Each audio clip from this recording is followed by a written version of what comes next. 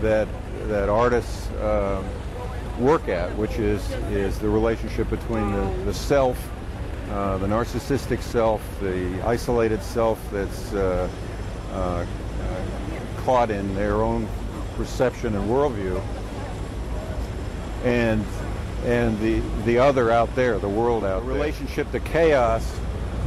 Obviously, the event that produced this particular wall was an event of an order, physical order collapsing. And one of the characteristics of chaotic systems and of creativity is that when, as Yeats says, when things fall and are built again, and those who build them again, have a gaiety about them.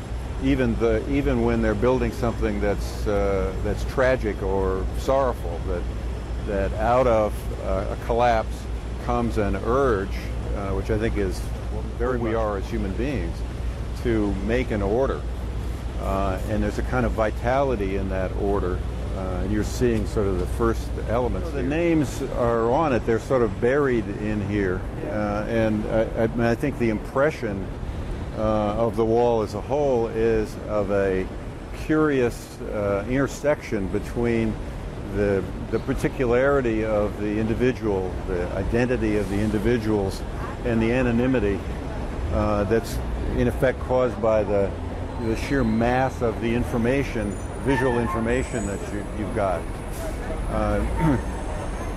And I think that intersection between anonymity and identity, goes back very far. It wasn't until the Renaissance really that people started to sign works, and the classic story is that the artist would be working on a piece, high up in the Gothic cathedral, and the only one to know that he had done that particular piece was God.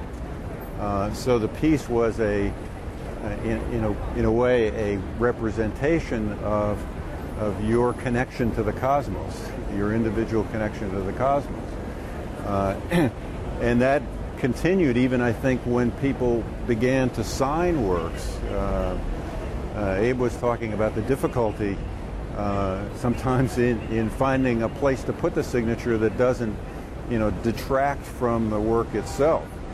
And I think with graffiti, the interesting thing often is that the signature, or the mask of the signature, the false name, becomes so distorted or buried in